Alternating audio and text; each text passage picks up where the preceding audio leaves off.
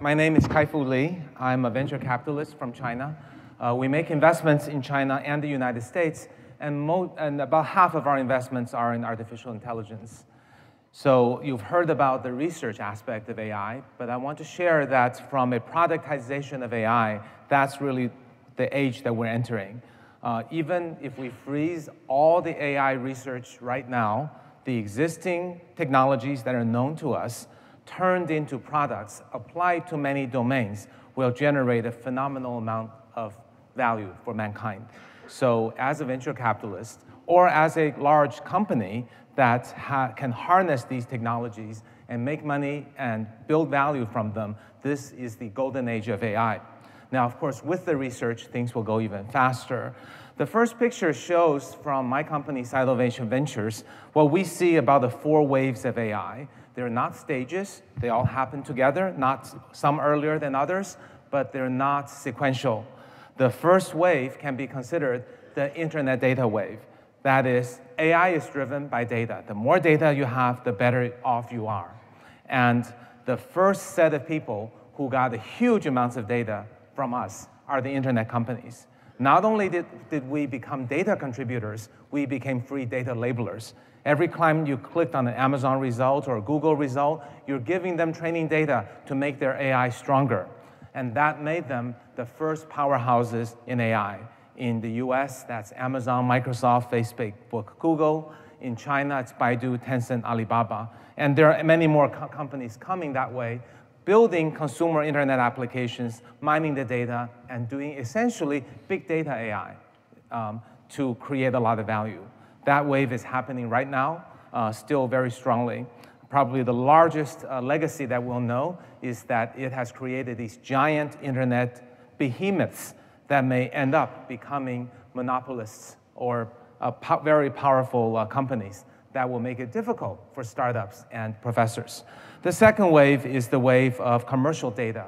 That is, companies like banks and insurance and hospitals have accumulated records, digital records, for the purpose of archiving or illegal reasons. Now they're sitting on a data mine, and that can be used for medical diagnosis, credit fraud, and so on and so forth. And that's a huge area that's emerging now. The third is, what about people who don't have digital data? Can they collect it and create applications that were not in place before? So Amazon Echo is in your living rooms collecting data right now. That wasn't possible 3 years ago. And as are the cameras in the shopping malls, airports, and so on, collecting data. And all that data can be built for smart home, intelligent traffic, smart city, the brain of a new city, and so on. That will revolutionize a lot of things.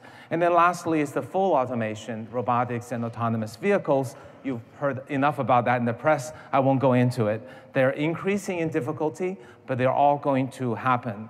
Now, if we switch gears to the topic of today, that is the future of work, the first wave isn't much about work replacement. It's largely a productivity and something we enjoy as internet apps and websites. But the second wave will replace a lot of white-collar workers in legal, finance, and so on.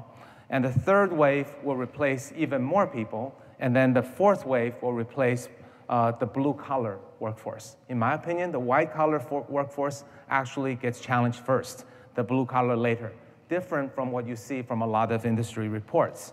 So let's make that practical. What really happens, let's look at the right side, for example. Those are 3 portfolio companies that we fund.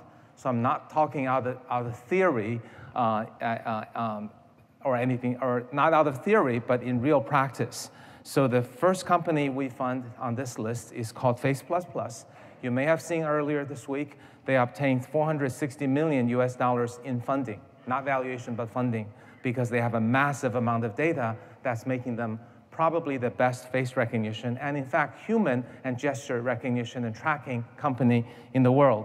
In reality, they are replacing security guard, front desks, and some work of the police by deploying this. The accuracy of tracking down criminals have gone dramatically up with cameras being deployed in places like airports. They can recognize 3 million faces simultaneously, pretty much the database everyone wanted on Interpol, and there will be no more 911 if this were deployed broadly. Obviously, some privacy issues not subject to this discussion.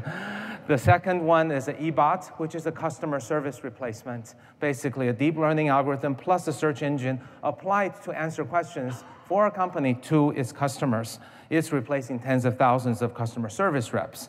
The third one is a credit, basically loan approval officer. It's for smaller loans. So actually, there are no officers doing smaller loans, but this algorithm will apply to bigger loans.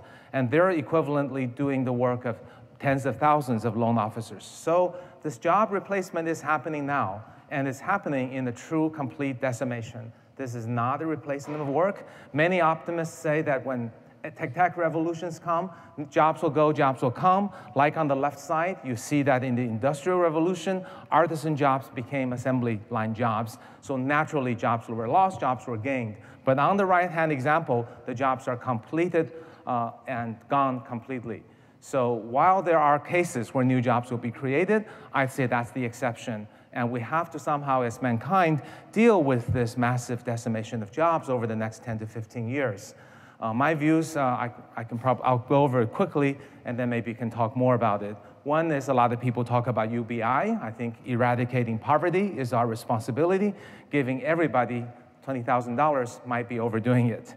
Reinventing education, because we'll find that the jobs that are clearly not replaceable are of two kinds.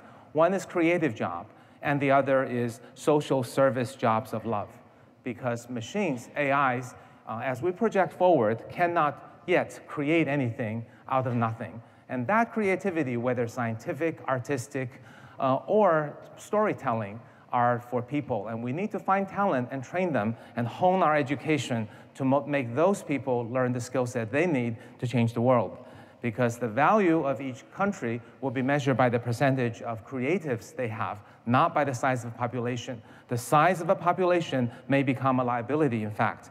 The third category is what about all the people who are displaced? What job will they do and can they do? I think it's hard to train someone from an assembly line to become a rocket scientist. But one could consider service jobs, jobs that touch people, jobs that help people, tourist guides, concierge, even jobs like just talking to people, taking care of older people, taking them to hospitals.